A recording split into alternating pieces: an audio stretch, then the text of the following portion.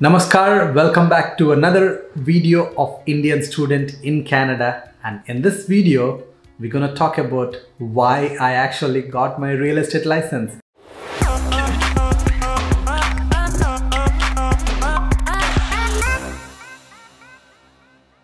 I got 4 properties and I had an IT job full-time and got my permanent residency.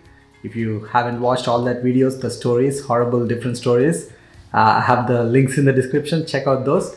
But life was going well, and all of a sudden, I'm still like, when I got my license, I was still 29.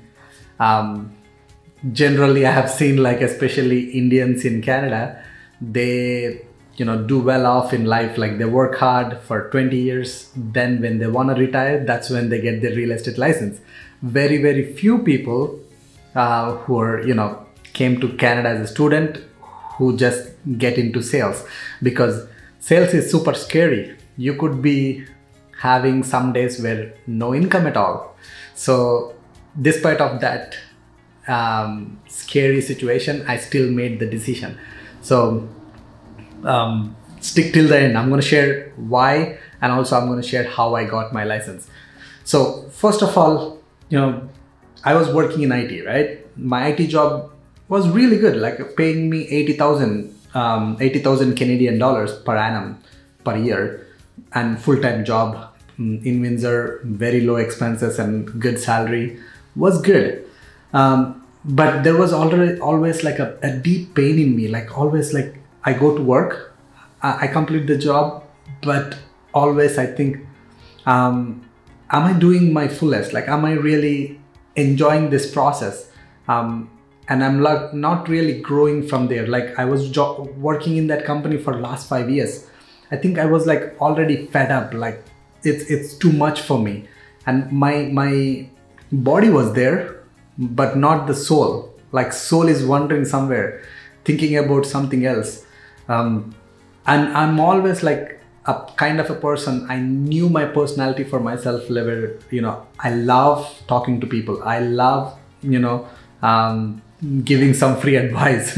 so many things I knew myself, like I couldn't see myself in this IT job for next 30 years.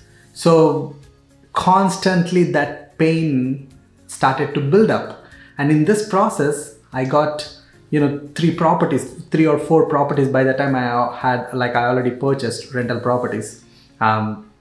If you haven't seen that topic, I have the video where how I got my first property and how many properties I have right now and all those things, another video. But I was buying this properties are also making rental income, and the job is making income, and my wife already got a job, that income already started to generate.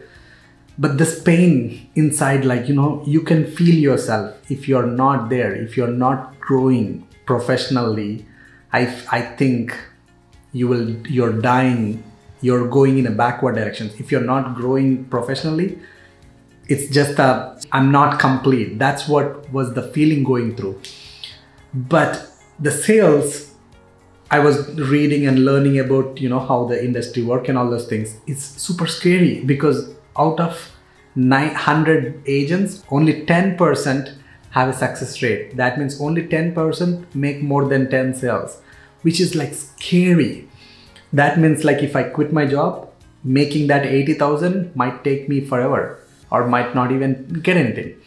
So this was the questions I was asking myself. Like, I was thinking to myself, like, loudly every day, and I was talking to my wife, what do I do? What do I do?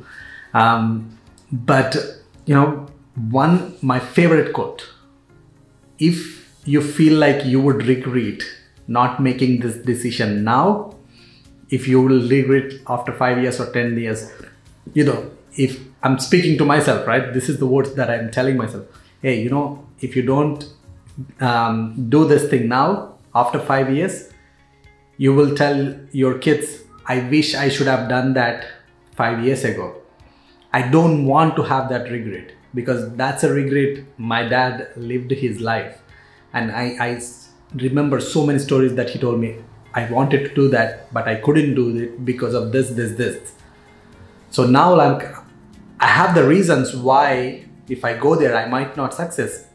but I have very little chance that what if I take that risk? What if I go and do it? What if I succeed?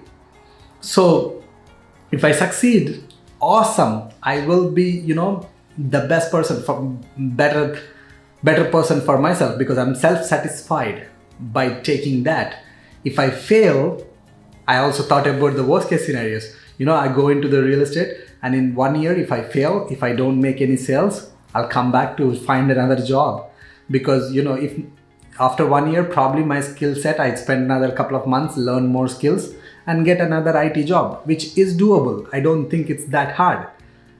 But like, I really told myself, I don't want to regret after 5 years. I want to do this. So that's the reason why I really made that move. I don't want to regret. And I knew myself, I'm good at people. I knew I really enjoy helping others. That's why you see a lot of content for free. Why? Because I really love to share, and I really want to see my co-Indians and my co-immigrants grow and see these opportunities in the real estate industry. So that's why I got it. But how I got it? Because I was working full-time and I was investing, which is taking already a lot of my time. So literally what I did is, like, I registered for course. First thing, if you're in my shoe, take the first step, rest steps will follow. That's what I told myself. I took my first step, which is like I went in and registered my exam. So as soon as I got registered, now what do? If I don't attend the exam and if I don't take the course, now I have to pay the extra fees. So that's why I had to do it. So literally for next 6 months, I was like just taking 1 month and reading the course, like every day morning, 8 o'clock till 8 o'clock, morning 6 to 8, I was reading for the exam and taking the exams end of the month. So that's how it was, like 5 exams. It's a long process. It took me like 6 months to 8 months, something like that. In the middle, I like for 1-2 weeks, I didn't even do anything. 1-2 months, I didn't do anything because I was focusing on my investment properties.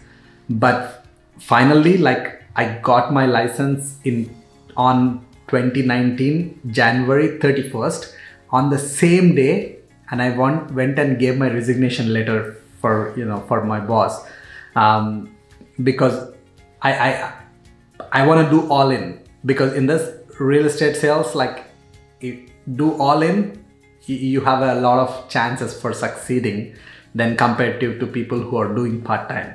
Because when you're doing part-time, you cannot give yourself 100% for your client, because there are hundreds of other agents who can help your client way better than you. And you're working full-time, you cannot even go show them properties or go do some analysis during your work hour. That's why I went in full-time.